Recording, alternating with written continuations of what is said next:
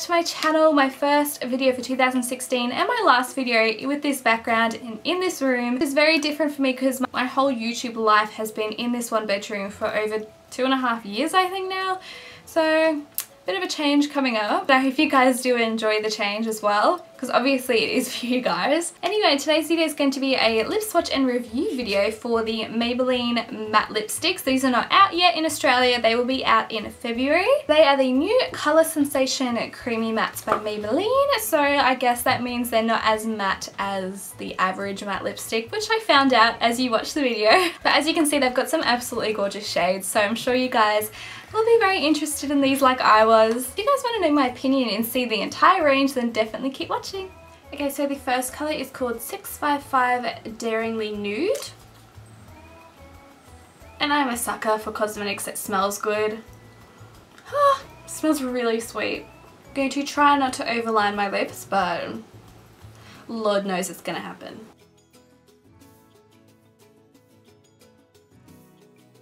Ooh, I want to overline them. So tiny. So of course, for my very first impression, I did expect this colour to be a little bit more on the nudie side rather than having that little bit of pinkness in it. Because this is the lightest shade in their range, I kind of expected it to just be a pure basic nude. But I'm not complaining, I love this colour. The formula is really nice. I really did not think that I would love them that much because I am a matte girl. Australis Velour Lips Matte, and they are so drying that a majority of people cannot wear them because they're so dry on your lips, but that is me in a nutshell. I need them that matte. So these are still quite moisturizing, but they have that matte look. So I would say is what 90% of people would probably want, is something that still looks matte, but it's not going to completely dry your lips. Like, I can still rub my lips together. Whereas with like the Colourpop liquid matte lipsticks and the Lime Crime and the Australis, I can't do that. Yes, I'll say that the matteness is not up to my standards of matte. But in saying that, I have a freakishly high tolerance for matte lips. Like, I love them flakingly dry. Oh, came off into my cup. Comes off very easy, like I'm not even using a remover, I'm just using like a tea towel. I know that's kind of weird to use a tea towel, but... Okay, so number 2 is 660 Touch of Space. And I have a good feeling about this one. It's my type of shade. Oh yeah. Oh. Most people that makes ugly lipstick applying faces, I'm a looking and I'm a liking. Yes, Maybelline. Thank you. I love this type of berry shade. It's actually the strangest lipstick in the way that it does look matte, but when I rub my lips together and when I apply it, it does not feel like a matte lipstick. It just feels like your average non-matte lipstick.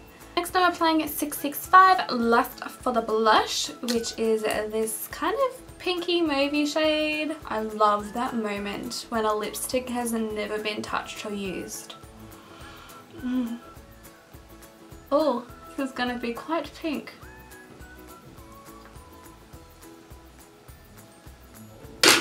Okay, so I'm not going to lie, that's a pretty horrible application. But I will say that the formula for this one feels a little bit different. Feels a bit more matte in my opinion. Okay, so it's more of like a bright pink, something that I can appreciate but I probably would not be wearing. So next is number 680 in Mesmerising Magenta.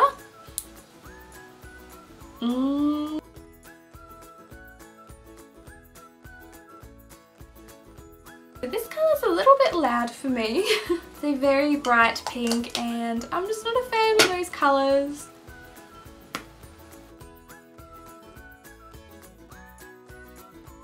I know I said that the pink one was too bright for me, but this is definitely my kind of bright lipstick. Goes perfect with tan skin, bronzed eyes. Oh. I know everyone has different tastes and you guys might think this is the worst, but this is literally my favourite one I have tried so far. I'm usually not the biggest fan of bright oranges and corals, but this just does it for me. I don't know what it is, but I don't want to wipe it off, but I have to. Okay, we've got 2 more to go, and obviously they're the darkest shades. So this one is 690 Siren and Scarlet. Love my darkest shades, so I already know I'm gonna love these. Like, come on. Yes. Matte reds, just the look of it. Just look at that. And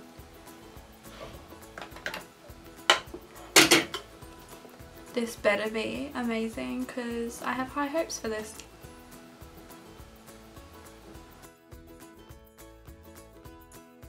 What is that? What is that? I swear I'm a makeup artist, guys. Like, what have I done? So this is it with a very horrible half over line of my lip over here, but we'll just look past that. Definitely a stunning red. Like, it's one of those ones that's not too blue, not too orange. It's a good in between. Okay, my lips are getting pretty sore now. Oh.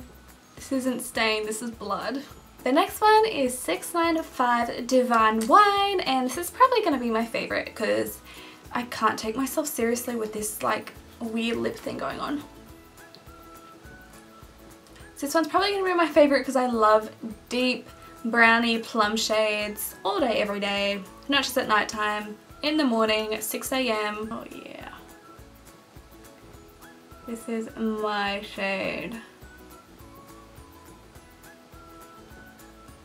I mean, there's no doubt this is my absolute favourite shade. This is me in a lipstick, dark, vampy, yes. Okay guys, so that is a whole of 8 lipsticks swatched. That is the whole collection.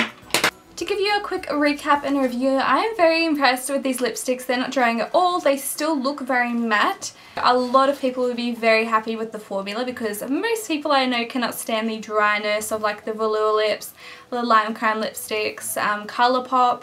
Even though that's what I kind of prefer, these are also really good. I will say that I definitely prefer the darker shades because that's just me. I love my vampy dark lipsticks. But that's also one of the great things about this collection is that they've really catered for everyone. They've got your nudes, your pinks, your corals, oranges, your purples, and your dark vampies for the Jessica Wyatts out there. So I would give these lipsticks like maybe a 7 out of 10. Not because there's anything wrong with these at all, it's just I'm the type of person that loves my super dry, super long wear lipsticks that you can like scrub at them and they will not come off for days, so that's just me, but they are really nice and the formula is really lovely and I love most of the shades. Okay, so embarrassing moment. If I had actually read the pamphlet that came with it, I would have known that they are actually the creamy matte, so that explains why they are a lot more creamy than your average matte.